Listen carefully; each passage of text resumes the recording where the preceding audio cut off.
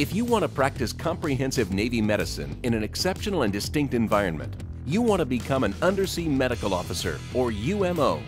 UMOs are Navy physicians trained in submarine and dive medicine, with special training in radiation health and hyperbaric medicine.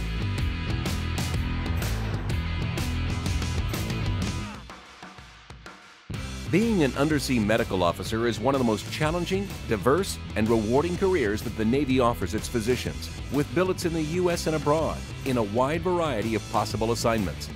Research, diving, special warfare, submarines, Seabees, explosive ordnance disposal, expeditionary support, marine special operations, education and training, and leadership. The Umo Training Program is a 23-week course that begins with a 6-week program at the Naval Undersea Medical Institute, or NUMI, at Naval Submarine Base New London in Groton, Connecticut. In this program, your training will include rigorous physical conditioning and a modified submarine officer's basic course. In Phase 2, you'll receive 9 weeks of dive training at the Naval Diving and Salvage Training Center in Panama City, Florida. In Phase 3, you'll return to NUMI for additional training in professional development, ACLS refresher training, hyperbaric medicine, special warfare medicine, tropical medicine, and radiation health.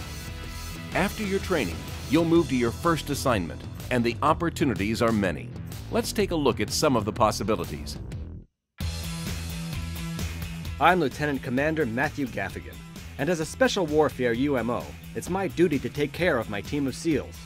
My typical grind involves sick call and routine physicals, injury rehabilitation, and management. Every day in Special Ops is different. Although my primary duty is patient care, I am not isolated to the clinic. Wherever my SEALs go, I go. It's a truly gratifying job. I'm Lieutenant Erin Sostrom. As a submarine UMO, I'm responsible for the health and readiness of hundreds of submariners, both in port and out to sea. I'm on call 24/7 to give medical advice to IDCs on board submarines at sea, or to meet a medical evacuation when he arrives back at base. I work closely with line officers to keep them up to date on the health of their crews, and I see patients daily in the clinic. I also serve as an educator, conducting weekly training for our independent duty corpsmen. At times, I'm called upon to aid in operational readiness by going on brief underway periods where I conduct physicals and help with training. Only the Navy allows you to serve as a general practitioner with this much responsibility and freedom. There's nothing else like it. I'm Lieutenant Commander Scott Welch, and I'm the medical officer for several explosive ordnance disposal units. These sailors specialize in explosive devices and have specialty training in diving, jumping, and rappelling. My job as an explosive ordnance disposal UMO is to ensure my troops remain healthy and ready to deploy. My typical day starts with a workout, followed by acute and routine medical appointments alongside my independent duty corpsmen. I also hold educational courses and am piloting a program aimed to encourage healthy eating Navy-wide. Often I get out of the clinic to scuba dive with EOD guys and have traveled the globe on special UMO assignments.